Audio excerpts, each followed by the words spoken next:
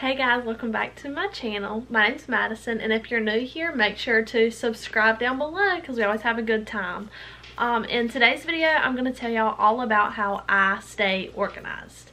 For me, this is hard because I am a very forgetful person. And so I'm one of the people that has to write it down in several different places, so it's always accessible for me to look at what I need to get done that day. Doesn't mean it's going to get done, but it's what I need to get done. So I'm going to take y'all along and tell y'all just a few of my tips for how I stay organized. So let's just jump into the video. Alright, so my first thing that I have been doing since I was in middle school would be writing everything down in my planner. So this is my Lily planner, and I put some stickers on here that were on my old laptop case just to make it, you know, cute and more me. But in here, we'll go ahead and just get to January. I write down everything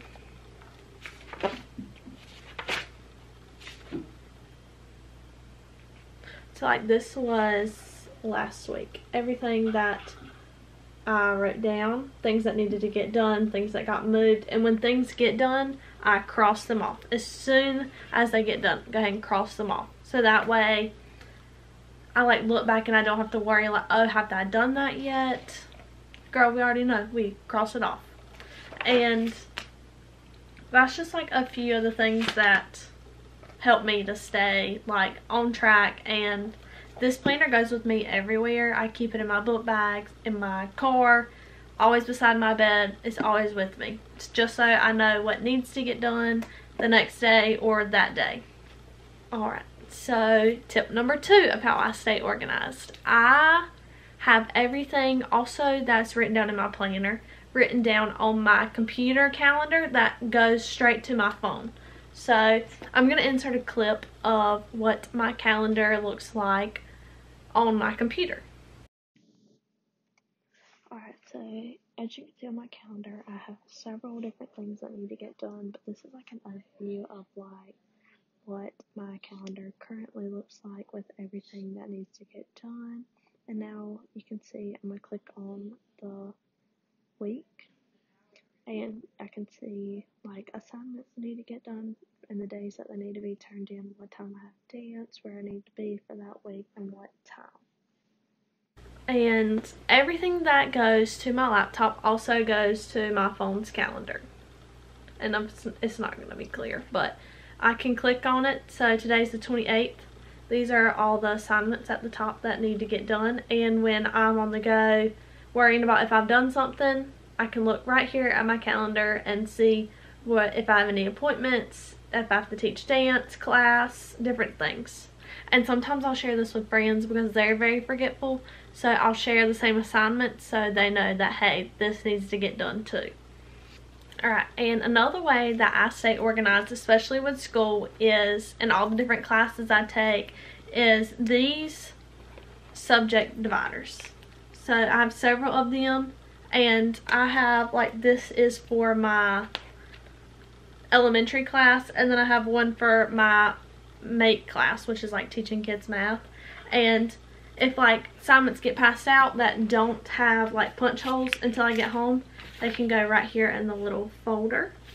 And then what I always do is when a teacher gives us a syllabus, I put it in these clear sheets like this. So I can go back and look back at, hey, this is how much this assignment is worth, and just know. It's just like an easy way to like get the teacher's email, office hours. You just flip right through here and go to it. Alright, and this will be kind of like tip number 4 of how I stay organized.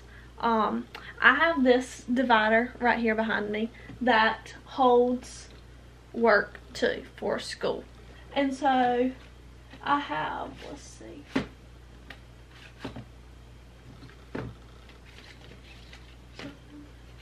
like this one is lesson plan activities, and I've already moved that to a different folder. That's like holds all of my lesson plans that I've ever written. So if I teach kindergarten one day, I at least have 3 or 4 lesson plans that I can look back on. And I always label it at the top, so that way I know what this folder holds. And there's like several of them. I have one for YouTube and for like I got Dean's List, and I always keep like little memorable things like from school when they send me like, hey, would you like to be in this club, whatnot. I always keep that in there too, just for myself. Right. And another tip would be for me that I do is I have sticky notes everywhere. They're on my computer, like on my computer screen, so that way I can look back and say these assignments need to get done for this week, and so that way I don't have to look back in my calendar, and I can see every time I open my computer, you have to do these assignments, Madison, like they need to get done, and I put the date beside them, and it helps me to see just kind of like a weekend glance, like all the assignments I need to do, so that way I don't wait till last minute to do them. And my last thing that I do to stay organized is I always try to get my assignments done one day ahead, so that way I turn them in and I have a question for my teacher. I'm not turning an assignment in at 11:59. I have enough time to ask my teacher a question, or like other friends that are in my classes, you know, we try to work on it together a day ahead, so it just gives us more time so we don't procrastinate, I guess you would say. But that is it for today's video, so make sure to subscribe to my channel, give this video a big thumbs up, and comment down below a tip on how you stay organized so I can try to stay organized also. And I'll see y'all guys later. Bye.